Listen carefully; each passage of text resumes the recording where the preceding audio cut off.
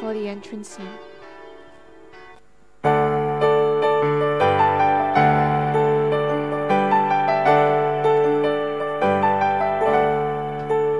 Come thou fount of every blessing, to my heart to sing thy grace.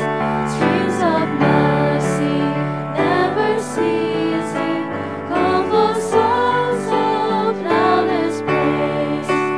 Teach me some melodious sonnet, sung by flaming tongues above. Praise the mountain, face upon it, mount of thy redeeming love. In the name of the Father, and of the Son, and of the Holy Spirit, Amen. the grace of our Lord Jesus Christ, and the love of God, and the communion of the Holy Spirit be with you all. And with your spirit. My dear friends, today in the Gospel, Jesus invites us to forgive, not just once or twice, but 77 times, to go beyond ourselves to accept the person. And so for the times that we find difficulty to forgive the persons that they have faulted us, for times that we find difficulty in forgiving God, for times that we have not really gone all out to forgive the person completely, for this and for all the sins that we have committed, let us be truly sorry for our sins, acknowledging them, and so prepare ourselves to celebrate the sacred mysteries.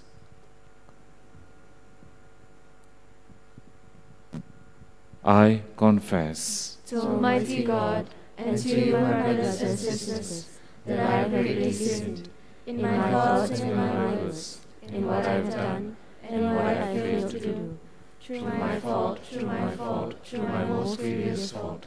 Therefore I ask Blessed Mary, a Virgin, all the angels and saints, and you, my brothers and sisters, to pray for me to the Lord our God. May Almighty God have mercy on us, forgive us our sins, and bring us to everlasting life. Amen. Lord, have mercy. Lord, have mercy. Christ, have mercy. Christ, have mercy. Lord, have mercy. Lord, have mercy.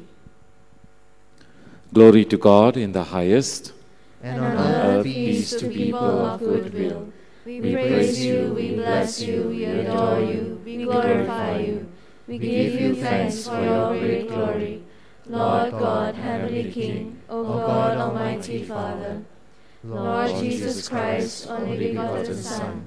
Lord God, Lamb of God, Son of the Father. You take away the sins of the world. Have mercy on us. You take away the sins of the world. Receive our prayer. You are seated at the right hand of the Father. Have mercy on us. For you alone are the Holy One.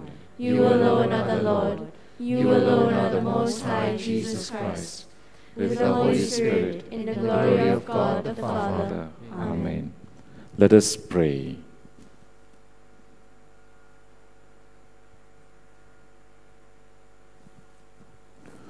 Look upon us, O God, Creator and ruler of all things, and that we may feel the working of your mercy. Grant that we may serve you with all our heart.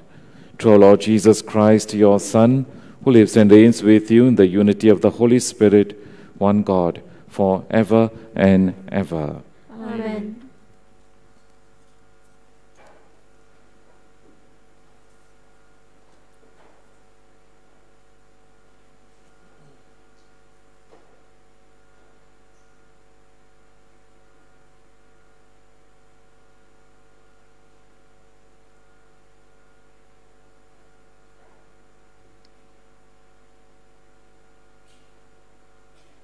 A reading from the book of Ecclesiasticus. Resentment and anger, these are foul things, and both are found with the sinner. He who exacts vengeance will experience the vengeance of the Lord, who keeps strict account of sin. Forgive your neighbors the hurt he does you, And when you pray, your sins will be forgiven. If a man nurses anger against another, can he then demand compassion from the Lord? Showing no pity for a man like himself, can he then plead for his own sins?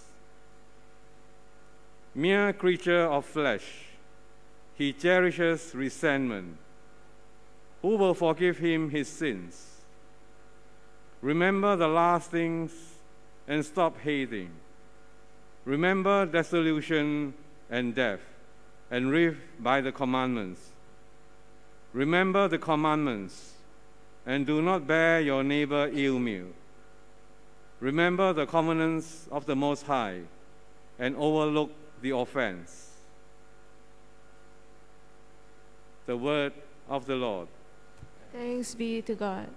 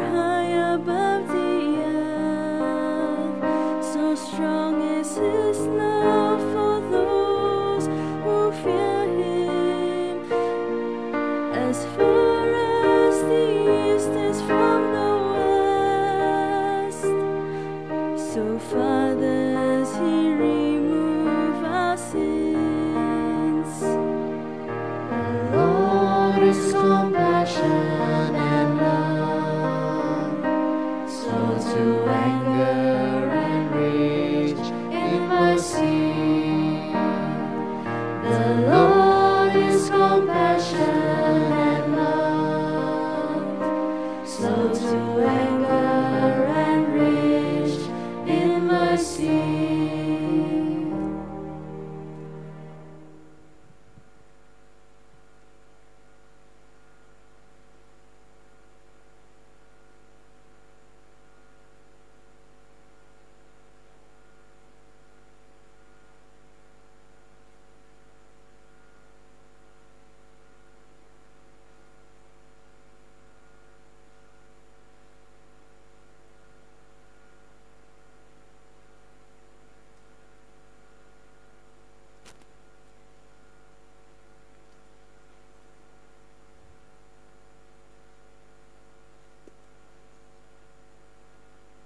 A reading from the letter of St. Paul to the Romans.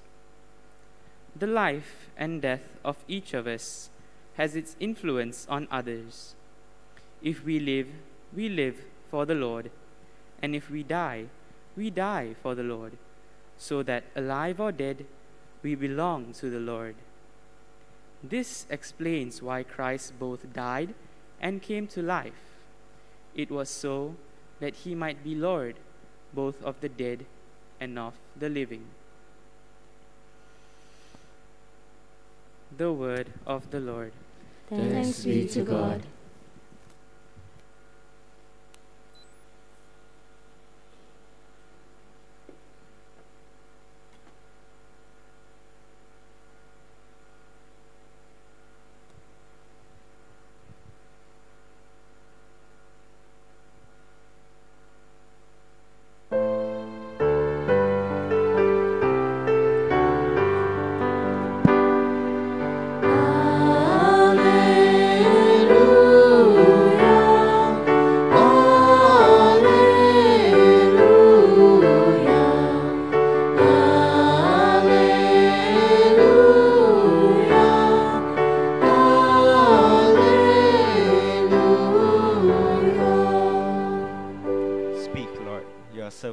Listening, you have the message of eternal life.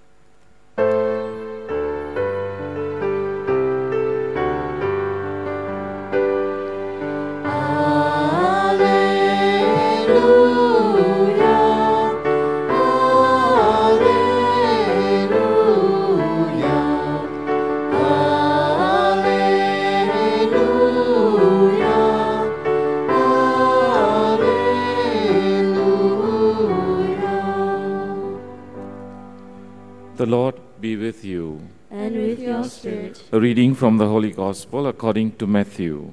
Glory to you, O Lord.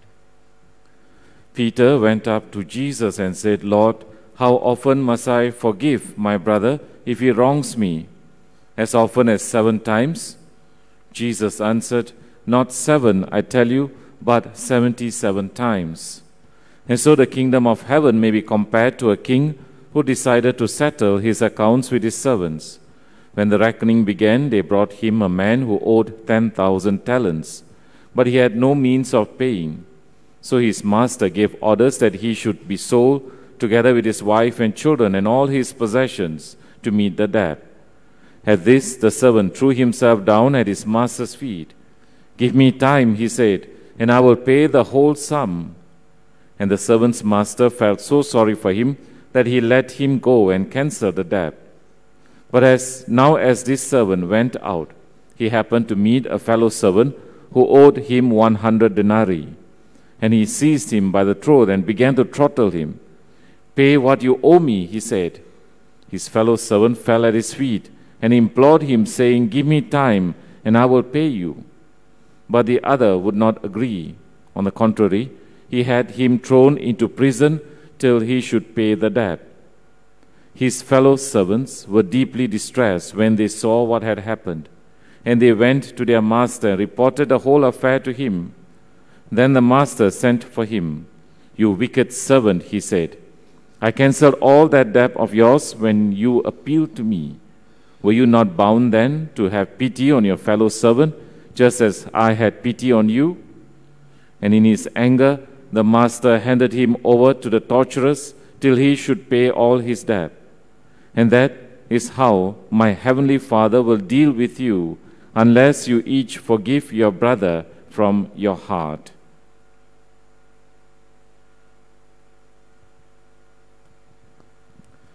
The Gospel of the Lord. Praise to you, Lord Jesus Christ.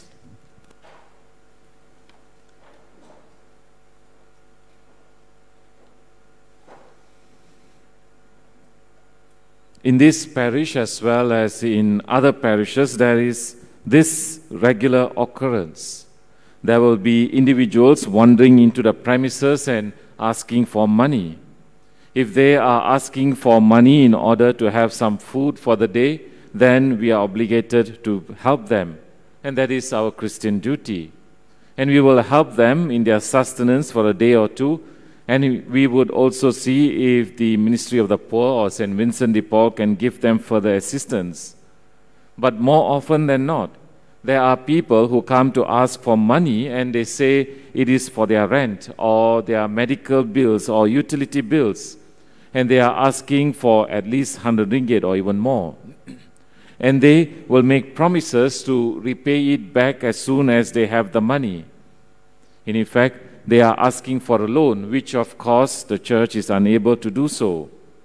But on a personal level, we have the experience of people like family members, relatives, colleagues and friends coming to us with a sob story and begging us to lend them some money for an urgent need. And the amount that they are asking is for like few $100s or maybe few $1,000s.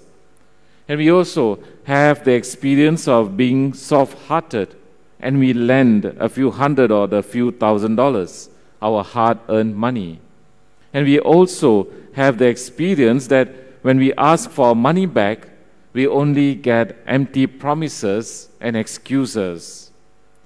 And so those who borrowed money from us and have not repaid us, we will always remember them.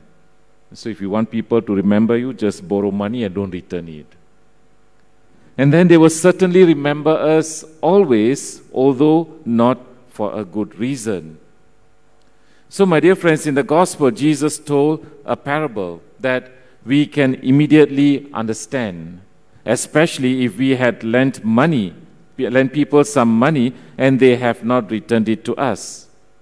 What the servant owed the king, 10,000 talents, was an enormous amount and impossible for the servant to repay it. The servant pleaded with the king, "Give me time and I will pay back the whole sum." And we too have heard this from those who borrowed money from us. "Give me some time and I will repay you." And we wait and we wait and we wait. And so in the parable, the king had pity on that servant and wrote off that enormous debt. But the reality for us is that it is so difficult to write off a debt, especially if it is a large sum of money. It is like a knife that is stuck in our hearts. But the gospel parable uses the imagery of a monetary debt to point to a spiritual debt. And when others do wrong to us, how willing are we to forgive, especially when they don't seem to deserve it? Let me illustrate further. There's this book, The Sunflower, written by a Nazi Holocaust survivor, Simon Wiesenthal. His pain was extremely intense. 85 members of his family died in the concentration camps.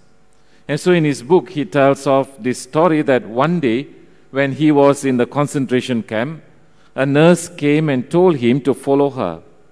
He was led to a makeshift hospital and into a very small room, which had a single bed, and lying on the bed was a person almost completely wrapped in bandages. And so it was obvious that this person was about to die soon. Simon was left alone with this person, and then the dying person began to speak, and he told his story. He was a young man, 21 years old, a member of the dreaded SS troops, the Nazi army. He had been raised a Catholic, but was swayed over to the Nazis, and he joined the elite SS troops. When he was in the eastern zone, he was given the assignment to deal with the Jews in the zone, which actually meant killing them by any means. And so this incident troubled the young SS soldier as his early faith formation rebelled against what he did. He grew careless and was distracted, and during a battle, he was wounded to this state. And so one of the things that were on his mind was that above all, he wanted forgiveness from a Jew. And so it happened that the nurse called in Simon Wiesenthal, and there he was, listening to the young man's story and heard his plea. The young man said that he was not born a murderer, and he didn't want to die a murderer. And he begged Simon on behalf of his people for forgiveness. Simon Wiesenthal says in his book that the only response he could give was to get up and leave the room without saying a word, without granting forgiveness. And he wrote that much later on, his non-response began to trouble him. Should he have granted forgiveness to that dying young man? He could think of many reasons not to, but he still cannot come to terms with his non-response to the pleading of the dying man. And so he concluded the story by asking the readers to put themselves into his shoes and ask themselves the question, what would I have done? My dear friends, when people owe us money and they don't pay up, or when they won't pay up, it is painful. And whenever we think about it, the knife of resentment and anger twists in our hearts, and it becomes more and more difficult to forgive them. But when others do wrong to us, it can be more painful because the knife goes round and round in our hearts, making a big hole in our hearts, and all kindness and compassion are drained away. And so the antagonist could be an abusive parent, an unfaithful spouse, a scheming sibling, a backstabbing colleague, or even a gossip-mongering parishioner. The hurt and the pain may not be so intense as that of Simon Wiesenthal's, but still it is a twisting, cutting pain that hurts the heart and makes it so difficult to forgive. But the first reading reminds us of this. Resentment and anger, these are foul things, and both are found in the sinner. Forgive your neighbor the hurt he does you, and when you pray, your sins will be forgiven. So Jesus said likewise in the gospel, forgive each other from your heart, which makes us look at the other side of the coin. Have we been like that dying young soldier who took the wrong path and was careless and did all the wrong things? Of course, we can be obstinate and rationalize away our guilt, but one day we will have to come face to face with our sins, and then it will be our turn to plead for forgiveness. And for this, the first reading has this profound teaching. Remember the last things and stop hating. Remember dissolution and death, and live by the commandments. Remember the commandments and do not bear your neighbor ill will. Remember the covenant of the Most High and overlook the offense. Yes, my dear friends, let us remember that the gospel is about forgiveness. And just as Jesus forgives his enemies, we too must forgive others. Just as Jesus forgives, our sins are also forgiven. And as we remember the last things, let us stop hating and start forgiving. And as we forgive those who trespass against us, the Lord will also forgive us of our trespasses. And so as we celebrate this Eucharist, let us pray for that grace to choose one person whom we have hated so much that we have really left the person out, and choose this day to forgive that person and renew our lives as we receive Jesus in the Eucharist, that we may truly forgive and truly live in peace with Jesus in our hearts. We pray for this grace during this Mass.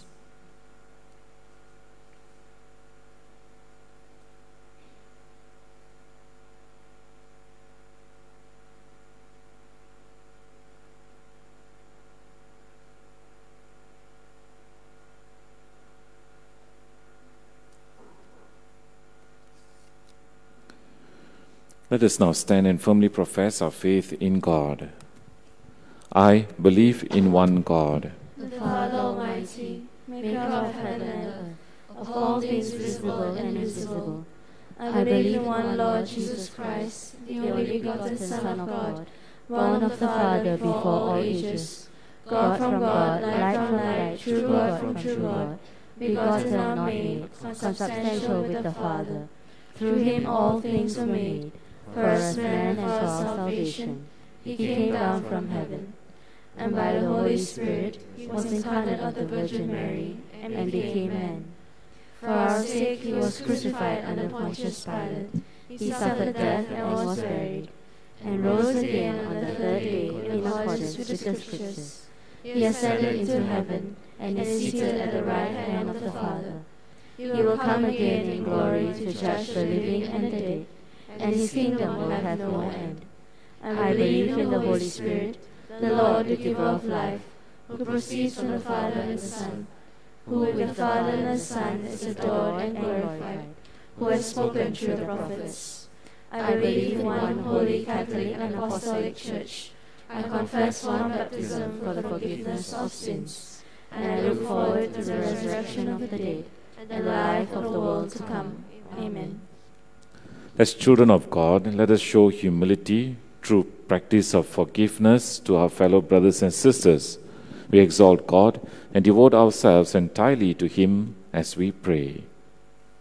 The response is, O Lord, you alone are our God.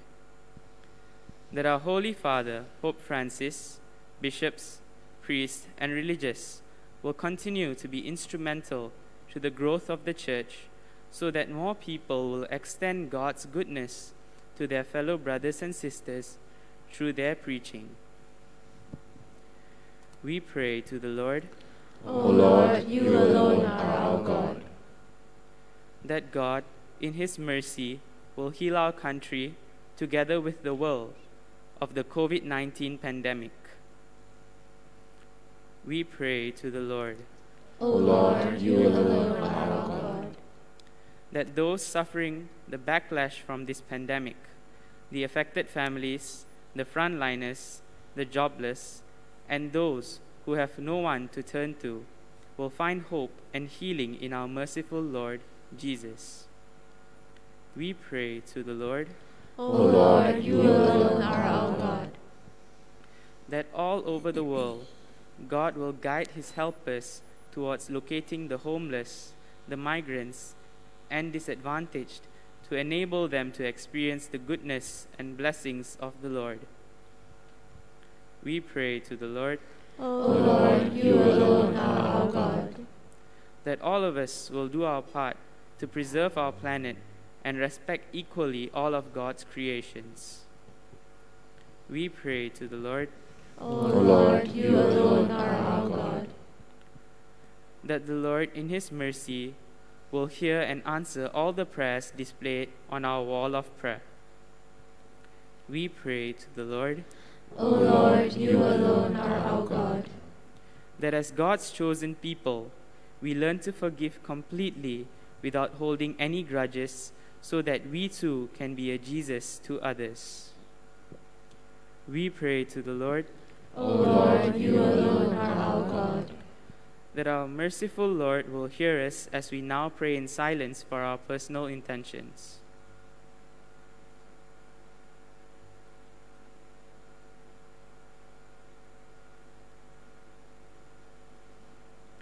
We pray to the Lord. O Lord, you alone are our God. We thank you for your eternal love for us, Almighty God, and pray for the grace to submit ourselves entirely to you.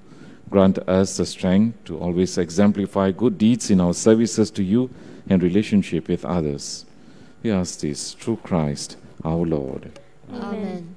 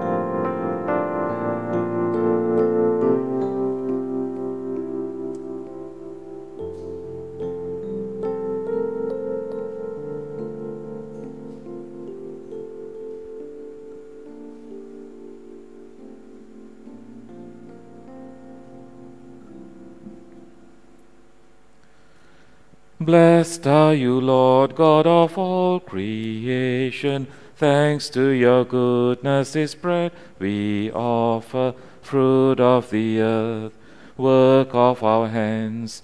It will become the bread of life. Blessed be God, blessed be God, blessed be God forever. Amen. Blessed be God, blessed be God, blessed be God forever. Amen.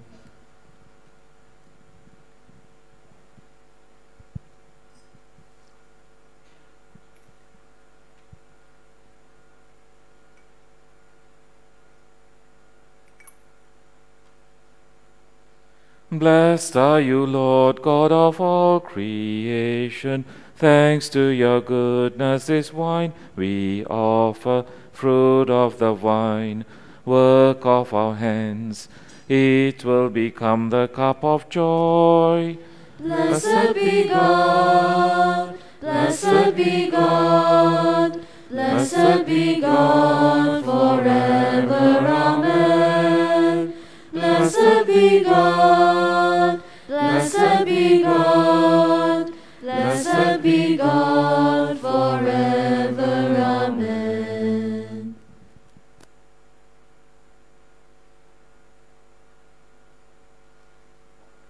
Pray, brothers and sisters, that my sacrifice and yours may be acceptable to God, the Almighty Father. May the Lord accept the sacrifice at your hands, for the praise and glory of his name, for our good and the good of all his holy church. Look with favor on our supplications, O Lord, and in your kindness accept these, your servants' offerings, that what each has offered to the honor of your name may serve the salvation of all. Through Christ our Lord. Amen. The Lord be with you. And with your spirit. Lift up your hearts. Lift them up to the Lord. Let us give thanks to the Lord our God. It is right and just. It is truly right and just, our duty and our salvation, always and everywhere, to give you thanks, Lord, Holy Father, Almighty and eternal God, through Christ our Lord. For by his birth he brought renewal to humanity's fallen state, and by his suffering cancelled out our sins. By his rising from the dead, he has opened the way to eternal life, and by ascending to you, O Father, he has unlocked the gates of heaven. And so, in the company of angels and saints, we sing the hymn of your praise, as without end we acclaim.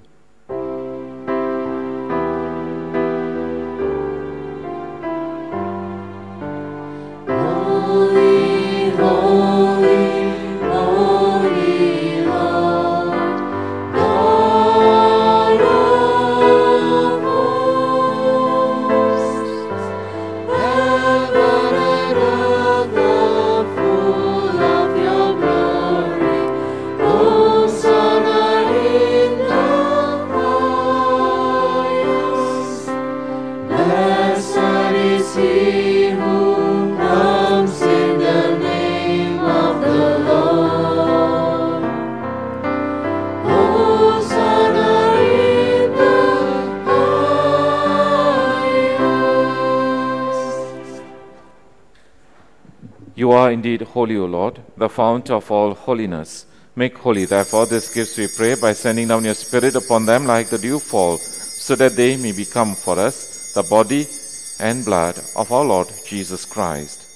At the time he was betrayed and entered willingly into his passion, he took bread, and giving thanks, broke it, and gave it to his disciples, saying, "Take this, all of you, and eat of it, for this is my body, which will be given up for you."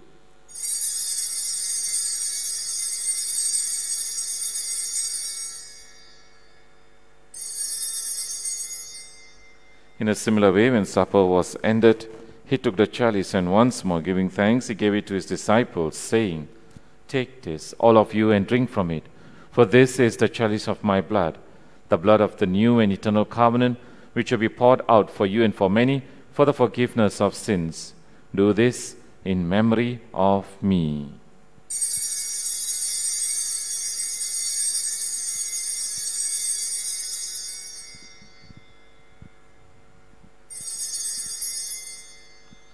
The mystery of faith.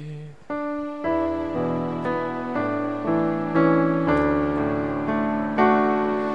proclaim your death, O Lord, and profess your resurrection until you come again. Until you come again. Therefore, as we celebrate the memorial of his death and resurrection, we offer you, Lord, the bread of life and the chalice of salvation, giving thanks that you have held us worthy to be in your presence and minister to you. Humbly we pray that, partaking of the body and blood of Christ, we may be gathered into one by the Holy Spirit. Remember, Lord, your church spread throughout the world, and bring her to the fullness of charity, together with Francis our Pope and Sebastian our Bishop and all the clergy. Remember also our brothers and sisters who have fallen asleep in the hope of the resurrection, and all who have died in your mercy. Welcome them into the light of your face. Have mercy on us all, we pray, that with the Blessed Virgin Mary, Mother of God, with Blessed Joseph, her spouse, with the blessed apostles, with Saints Faustina and John Paul II, and all the saints who have pleased you throughout the ages, we may merit to be co-heirs to eternal life, and may praise and glorify you through your Son, Jesus Christ. Through him, and with him, and in him, O God, Almighty Father, in the unity of the Holy Spirit, all glory and honor is yours forever and ever.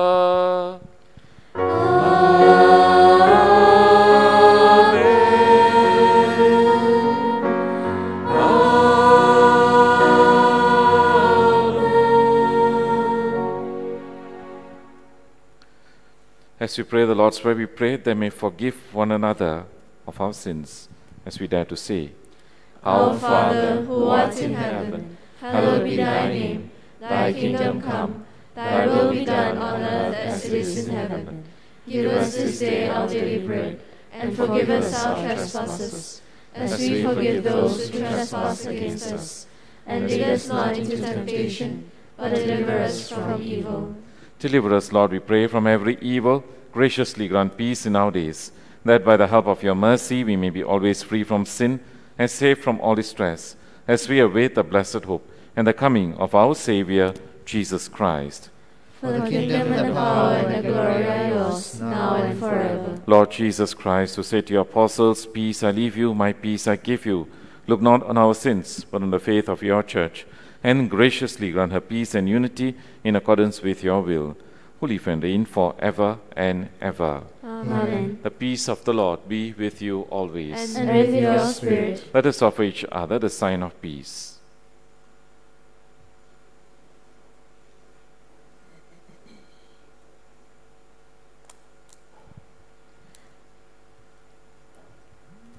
Lamb of God, You take away the sins of the world. Have mercy on us. Lamb of God, you take away the sins of the world. Have mercy on us. Lamb of God, you take away the sins of the world. Grant us peace.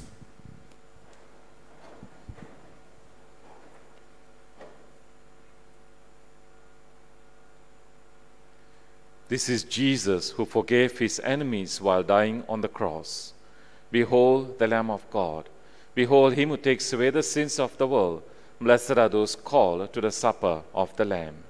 Lord, I am not worthy that you should enter under my roof, but only say the word, and my soul shall be healed.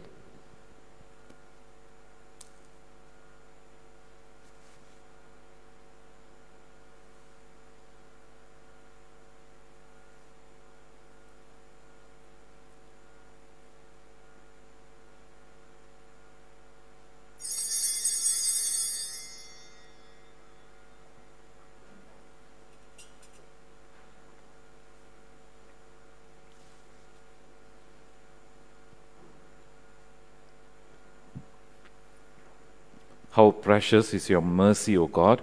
The children of men seek shelter in the shadow of your wings.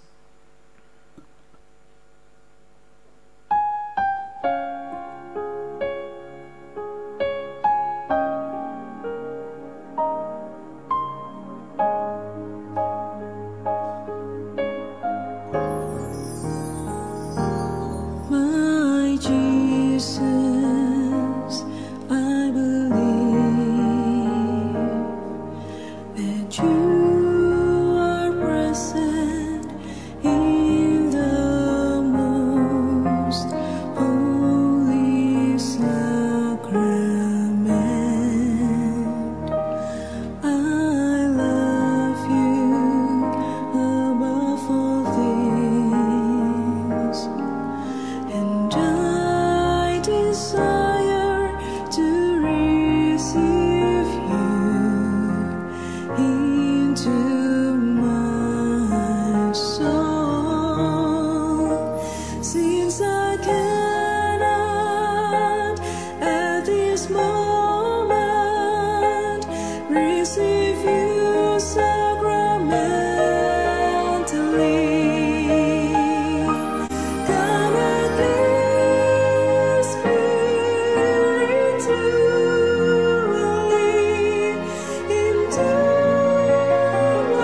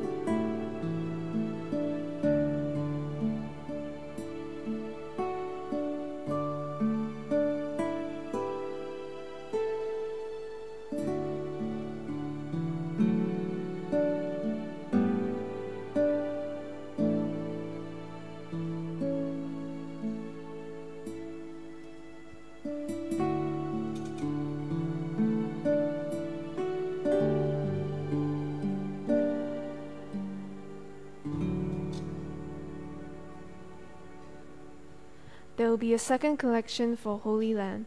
This is a collection taken up worldwide every year by the Catholic Church to help maintain the holy Christian sites in Israel. Please give generously. Thank you.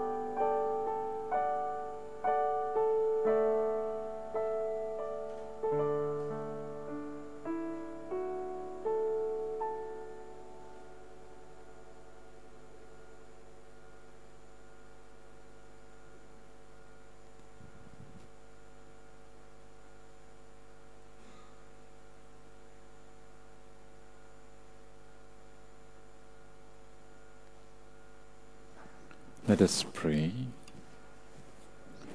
May the working of this heavenly gift, O Lord, we pray, take possession of our minds and bodies, so that its effects and not our own desires may always prevail in us.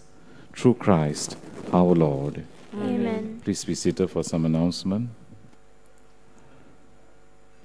Today after Mass, we begin the RCIA Journey 7 at 10:30 at the RCIA classrooms. So those who are interested to know about the faith or to embrace the Catholic faith, you can join with the RCIA classes at 10:30 a.m. every Sunday at the third floor classrooms. This is open for all the 4 languages, so do come and invite your spouses or your friends who wish to embrace the Catholic faith. As you know, we have opened up the masses now more with the relaxation of the rules by the government, and I've opened up for all the people, whatever age you may be, to come for any of the masses. No need to follow the BCs or the zones, or the 3 masses is free. You can just come and participate. However, you still need to follow the SOP strictly. You have to scan the QR code, My Sajatra, and also scan the temperature. If you do not have the app of My Sajatra, then you write down in the book your name and contact number. And so the onus is on you now. There's nobody going to be there checking whether you write or don't write.